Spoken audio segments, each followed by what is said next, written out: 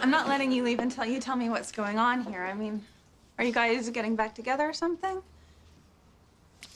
All right. Susie, can I call you Susie? My name is Precious. I can't say that. Susie, I'm going to be straight with you. Mike and I are back together. And unfortunately, that effectively ends your relationship with him. And he's very sorry about that and wishes you the best of luck in all your endeavors. I just can't believe this. Why? Well, I don't...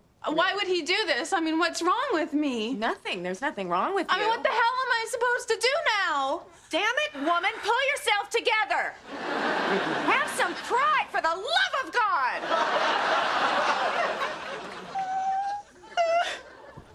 Okay, not a fan of the tough love. I just can't believe that Mike didn't give me any warning.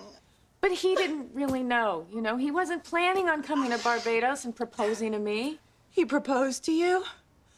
This is the worst birthday ever. Look, Precious. Mike's not worth this. You're an attractive, intelligent woman, and let's face it, Mike's kind of a wang. I mean, he proposed to me while he was still seeing you. He was gonna break up with you on your birthday. And I don't like to kiss and tell, but he cheated on you a lot this weekend. Oh my God, you know, maybe you're right. Maybe I don't need him.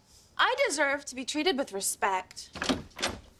Screw you, Mike. You're a coward and a bastard, and I hope you rot in hell.